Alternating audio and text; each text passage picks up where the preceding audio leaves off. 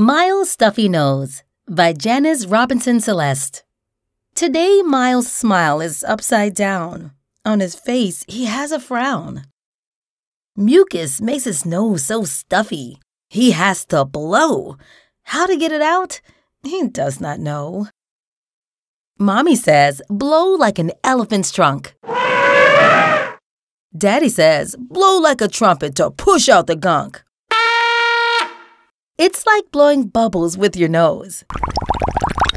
Or a dragon breathing fire, I suppose. Grandma says, blow like the biggest wind. Grandpa says, now it's time to begin.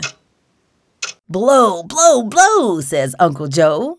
Miles opened his mouth to give it a go.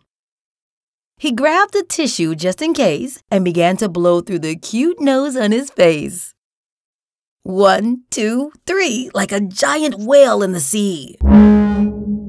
Miles blew his nose like his big sister, Marley. He did it! He did it! It's in the tissue.